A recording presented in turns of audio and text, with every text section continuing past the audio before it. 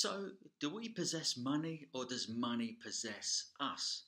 In Luke chapter 12, Jesus is asked by a man who says, Jesus, tell my brother to share the inheritance with me. And Jesus goes on to share a parable about a rich fool who built up so much and did everything seemingly on his own. It's his crop, it's his barns, it's his decision to build bigger barns. And that night his life is called for by God and he dies. And Jesus says, come on, rich towards yourself or rich towards God, which one are you going to be? The thing is that money's important.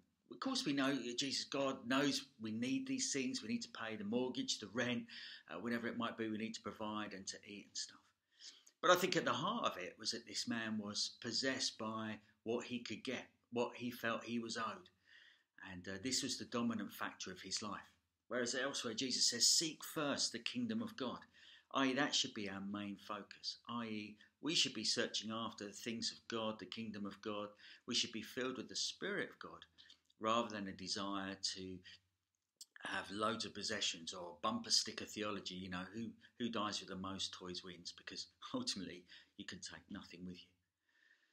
So it comes back to that question, do we possess money or does money possess us? Or are we children of God who are willing to give ourselves to God and what he wants from us? But of course we can say, but I give my 10%.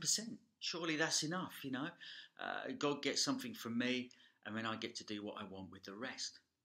But the reason for the tithe, the 10%, certainly in the Old Testament, was the idea that it was a reminder to the people to say everything belongs to God.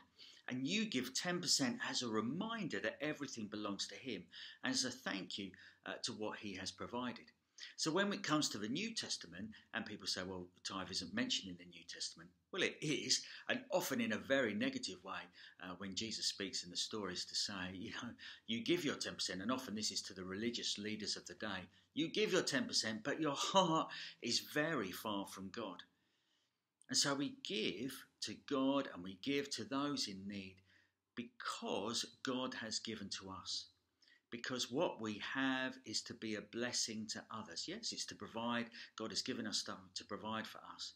But he's given that we also might be generous to others and we should share what we have because ultimately it all belongs to him. So money should not possess us. We possess money and we use it to provide, but also to bless others and to provide for those who do not have. And so you don't need money. In many ways, you need the Spirit of God. That's what we should be after. That's what we should be searching for. That's what we should be longing to be filled with.